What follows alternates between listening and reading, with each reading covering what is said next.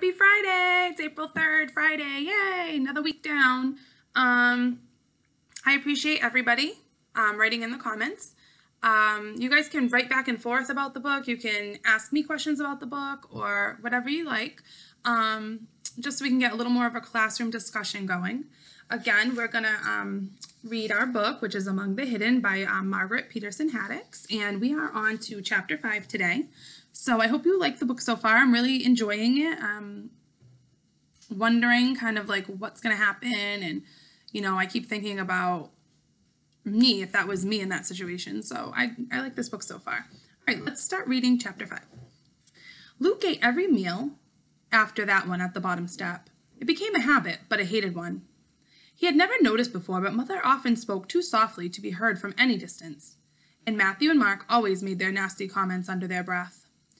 So they would start laughing, often at Luke's expense, and he couldn't defend himself because he didn't even know what they had said. He couldn't even hear Mother saying, "Now boys, be nice." After a week or two, a lot of the time, he didn't even try to listen to the rest of the family's conversation. But even he was curious that hot July day when the letter arrived about the pigs. Matthew brought the meal in that day from the mailbox at the crossroad a mile away. Luke had never seen them, of course, but Matthew and Mark had told him that there were 3 mailboxes there, one for each of the families that lived on their road. Usually the Garner's mailbox was just bills or thin envelopes carrying curt orders from the government about how much corn to plant, which fertilizer to use, and where to take their crops when it was harvested. A letter from a relative was cause to celebrate, and Mother always dropped whatever she was doing and sat down to open it with trembling hands, calling out at intervals, "Oh, Aunt Effie's in the hospital again," or "Tss, Elizabeth's going to marry that fellow after all." Luke almost felt like he knew his relatives, though they lived hundreds of miles away, and of course they didn't even know he existed. The letters Mother wrote back, painstakingly, late at night, when she'd saved up enough money for a stamp, contained plenty of news of Matthew and Mark, but never once had mentioned Luke's name. This letter was as thick as some from Luke's grandmother, but it bore an official seal, and the return address was embossed Department of Human Habitation, Environmental Standards Division. Mark held the letter at arm's length, the way Luke had seen him hold dead baby pigs when they had to be carried out of the barn. Dad looked worried the minute he saw the letter in Matthew's hand. Matthew put the letter down beside Dad's silverware. Dad sighed. "Can't be anything but bad news," Dad said. "No use ruining a good meal. It can wait." He went back to eating chicken and dumplings. Only after his last belch did he return to the envelope, and he turned it over and ran his dirt-rimmed finger under the flap. He unfolded the letter. "It has come to our attention," he read aloud. "Well, so far I understand it." Then he read silently for a while, calling out at intervals, "Mother, what's offal? And where's the dictionary? Matthew, look up reciprocity." Finally, he threw down the whole thick packet and proclaimed, "They're going to make us get rid of our hogs." "What?" Matthew asked. More serious than Mark, he talked for as long as anyone could remember about it.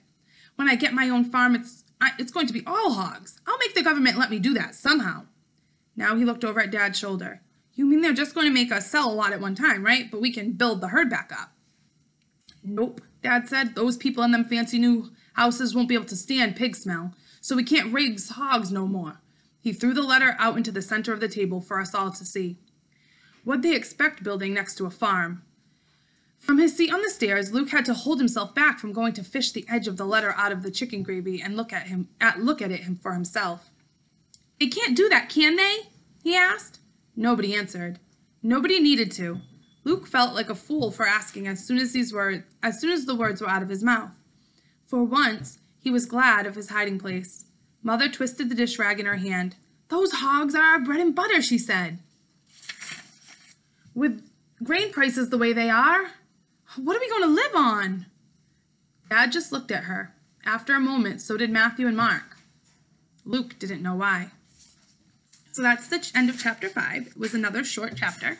The question I have for you today is, what was the bad news the Garners received in this chapter? So they received some really devastating news. What was that news?